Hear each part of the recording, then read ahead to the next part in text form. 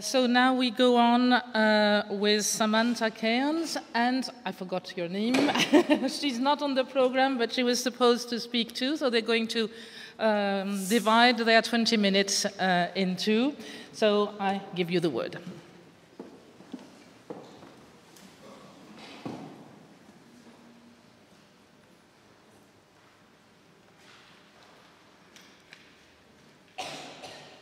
Right, I'm going to endeavour to keep to my 10 minutes with a timer on my clock, which will make a noise, so you'll know if I failed to do it.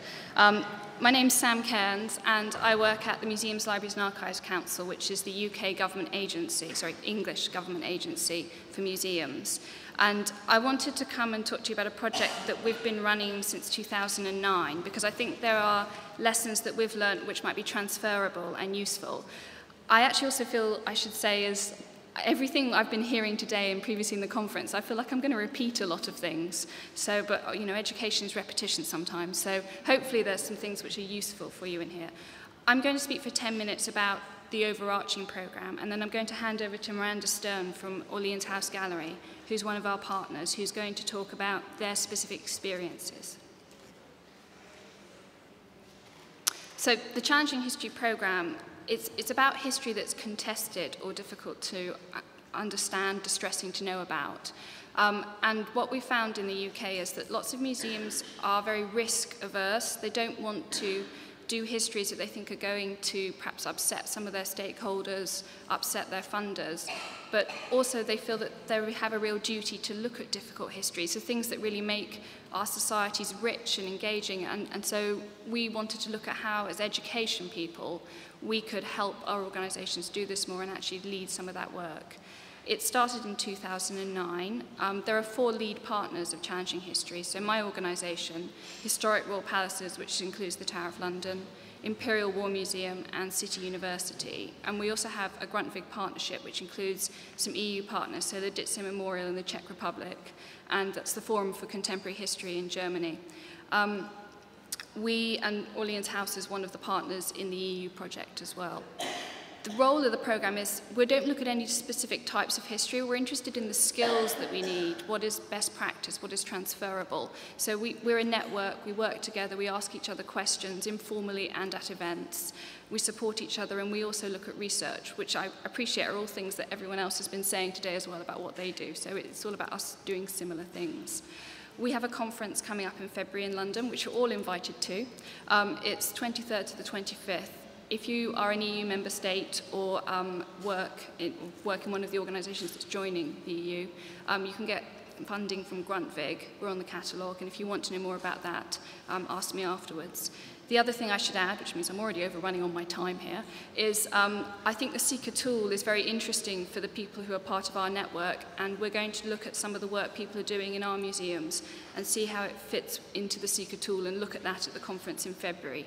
So again, that could be interesting, and we will obviously put information about that on various websites. So what is Challenging History? I put this picture up because I think this visually represents what Challenging History is about. I probably need to explain it. It's a photograph that was created by Alex Drago, who is the member from Historic Royal Palaces, who's also a photographer. And you can't see it probably, it's a picture of the memorial at Sachsenhausen concentration camp just outside Berlin. It's interesting because the camp was used by the Nazis, and then the Soviets used it after the end of the Second World War. The memorial itself is just to the communist prisoners who died there and were incarcerated there. It's not to everyone. So there's lots of difficult bits about this history, about how people understand it, what their conclusions are about it. And what Alex has done is he's gone on Flickr, so the photo sharing software online, and he's looked at all the different pictures people have put up of the memorial on Flickr, and he's put them all together into one piece. And it shows that thing about history is lots of different stories. There is no one story, there's no one right answer. And it's impossible to actually show a picture of, you know, this is the history, this is how it was, that's clear. History is always murky, and our Challenging History is an attempt to look more at that and think about the ways in which, as museum educators, we help people to unpick those histories, learn from them, and decide how that impacts on what they want, how they want to live their lives today. So just as a definition as well, we were saying challenging history is any history that's contested, where people don't agree about what happened. Slavery, for example, is a contested history in the UK. I think everyone agrees it's a crime against humanity, it was a horrendous thing, but who is responsible? The effects today are things that are contested. And it's also any history that's distressing to know about, that it's actually upsetting to know more about it. And they're the things that we look at in the network. Some questions which I thought might be interesting for you to consider in your own work and in your own practice that we keep coming across, and we have some answers, but not all of them, about is what is our role when we interpret difficult or challenging histories? Because sometimes there's an aspect of memorialization, of commemoration, and that sometimes is very different to actually helping people understand the history. So you might want to think about the different roles of people, the bystander, the victim, the perpetrator within history, but memorialization is normally about the victims, and you're not making judgments there for yourself. So what is our role when we do history? What is our responsibility to the history and to the audiences? If it's something that's very distressing and upsetting to know about, to what extent is it your responsibility to get the history out there about what happened to victims?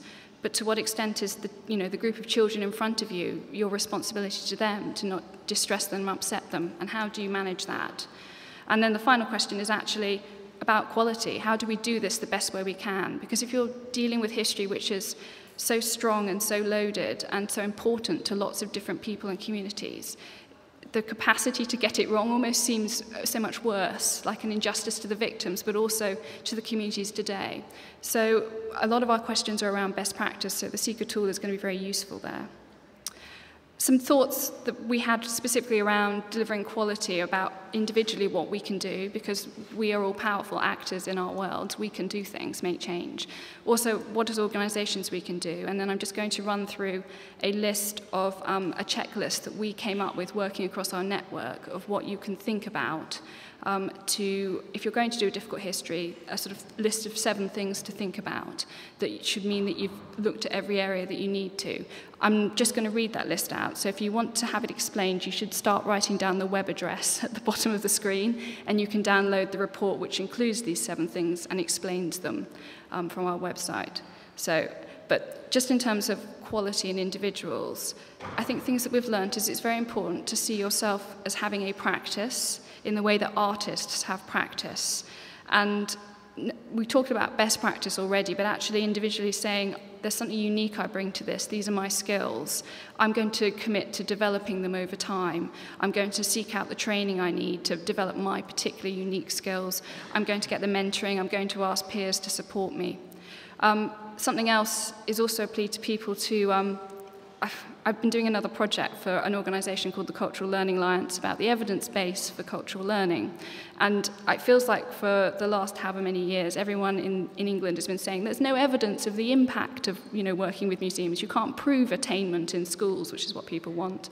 And actually my conclusion is there is evidence out there. It's just we don't spend enough time seeking it out, trying to find it, and looking transnationally and all sorts of things. So I think individually you need to make a commitment to going out there and researching the best practice, but also putting your own information out there, the evaluation that you've done, which again we already talked about in the first session. So sharing things as well.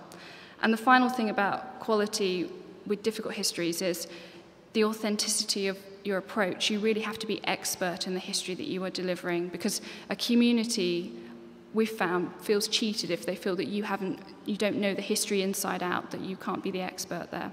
So that's incredibly important. And then to an organisational level, something which I think is a rule of thumb, which I'm sure everyone knows, is to consult with audiences on what they think is important. If you're going to approach a subject which is difficult, ask the audiences what they think is important. This question of authority, which is coming up a lot in the UK, which is around the authority of the organisation, the scholarship, and the authority of the community as people to whom this history is part of their sense of self. And actually, they sometimes feel that the museum takes the authority from them, and we need to think about how we manage sharing authority. We mentioned staff training and support and evaluation of what you do, and that's the Inspiring Learning for All framework. I've only got 45 seconds left. These are the 7 issues that we felt it was important to consider. when looking at difficult histories, that we came up with our network of 30 people that we've been working on. I'm going to read them out for the benefit of people who are having translation, and then hand over straight to Miranda. So the 7 issues were ethics, ownership, and responsibility linked to any particular history, the role and positionality of audiences for your work, including their entry narratives, how you will recognize the complexity and multiplicity in the heritage, how you will define learning, meaning-making, and understanding when engaging with the heritage, the role of empathy and personal resonance in any activity, framing space and place of any activity, and the role of memorialization and commemoration in your work.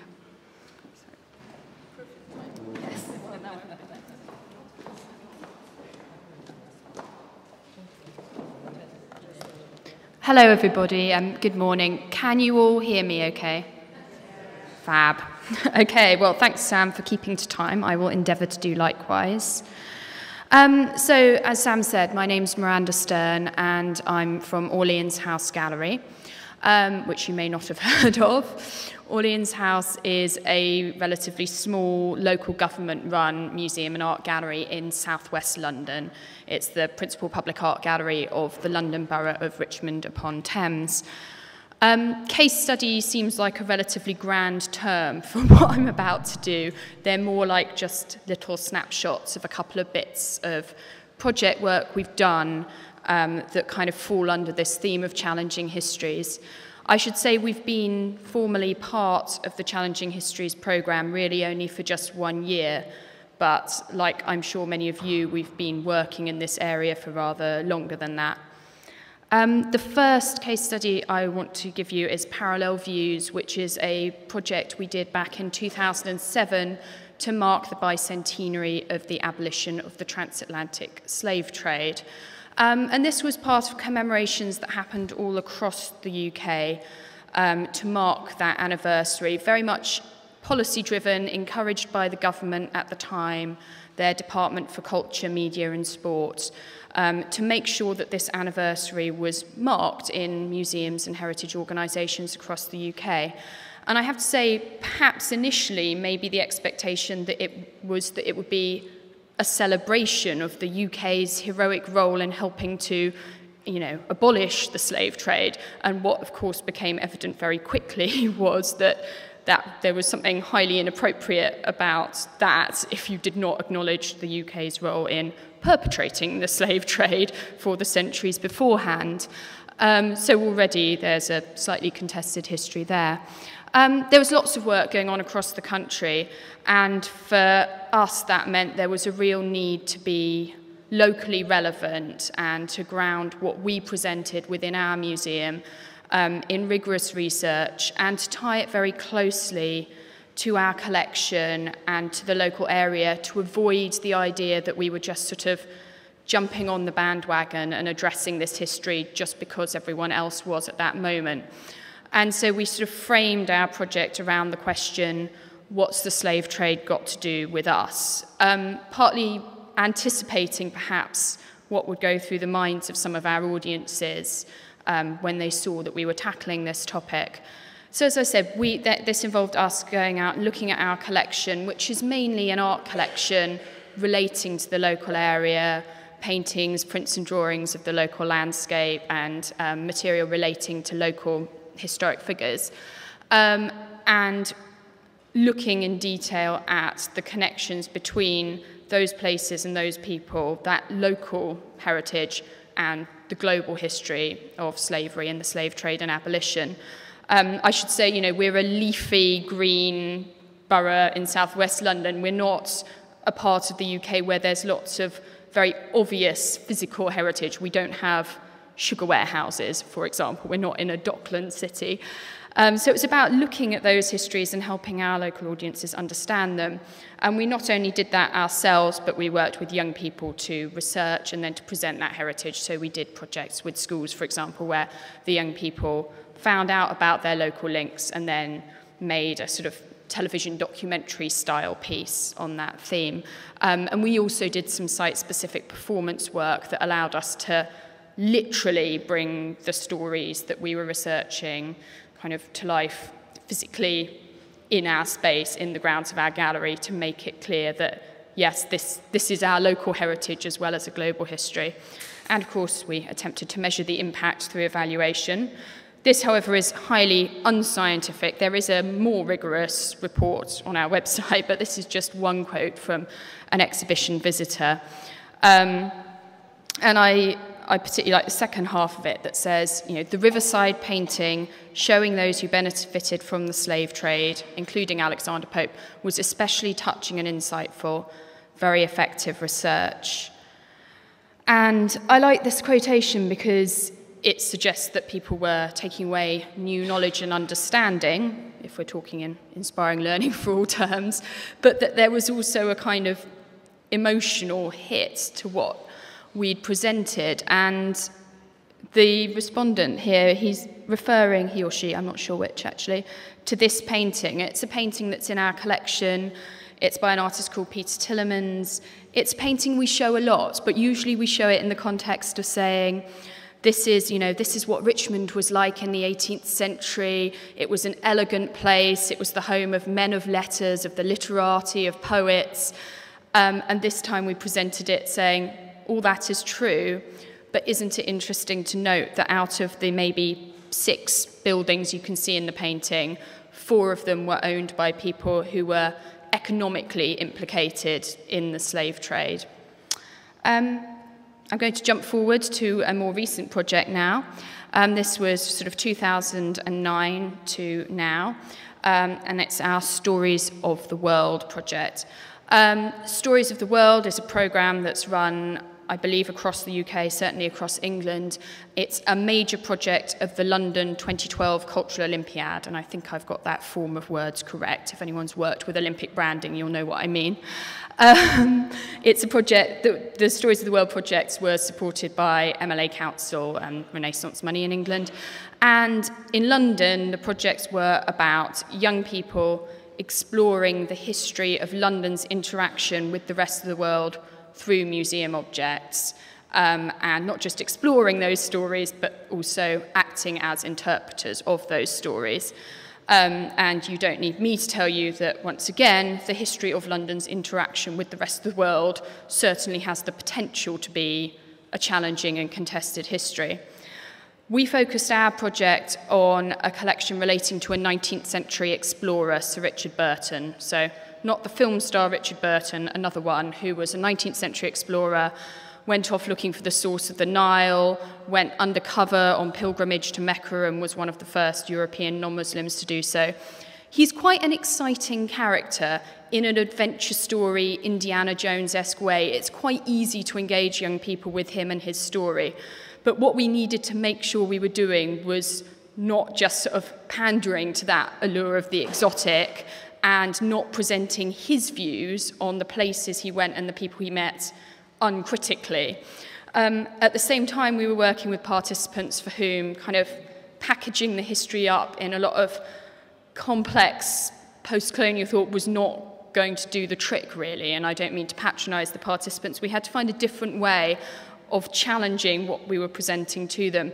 And the way we attempted to do that was by, at the same time as introducing them to Burton and the objects he'd brought back and the things he had to say about places he had encountered on his travels, we also introduced them to contemporary art practice from some of those same places to provide a bit, just to broaden out their perspective, to provide a bit of a challenge. So the example here, the central image, is a necklace that Burton brought back from West Africa. It was a gift to him from the King of Dahomey, which is modern-day Benin. It's apparently made out of human bone. I'm ashamed to say we don't know whether that is the case because we've not had it forensically tested yet. It speaks of, again, you know, cannibalism, which is what he reported he saw there, those kinds of issues.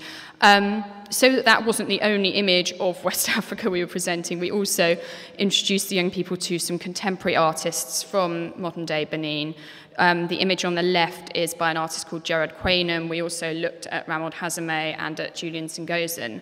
And these are all artists whose work deals with the challenges of modern-day Benin, but also the challenging history of West Africa. So the young people were encountering both those things and then generating their own creative responses, which is what you see in the third image. And all of this work culminated in an exhibition that we held from January to May this year that brought together the historic objects from the Burton collection, the contemporary art practice that the young people had looked at, and then their own creative responses. So that's another way we've looked at trying to tackle some of these challenging histories in the context of working with young people. And I sort of wanted to end again on sort of throwing up that question that Sam alluded to relating to authority. We've spoken a lot at this conference about meaning making and consultation and multiple voices, and in the UK there's a definite trend towards young people as interpreters of objects and of heritage, which is in general, I think, a brilliant thing. In the context of challenging histories, it does throw up new challenges when we hand over that control over those kind of nuanced histories in relation, once again, to kind of our responsibilities to the histories and to the wider audiences. So that's sort of where I wanted to end. And shall I wrap up? Just to finally replug, if you want to know more about our projects, obviously get in contact with me, go to our website. If you want to discuss further challenging histories and best practice around dealing with them, do have a look at our conference in February. Thank you.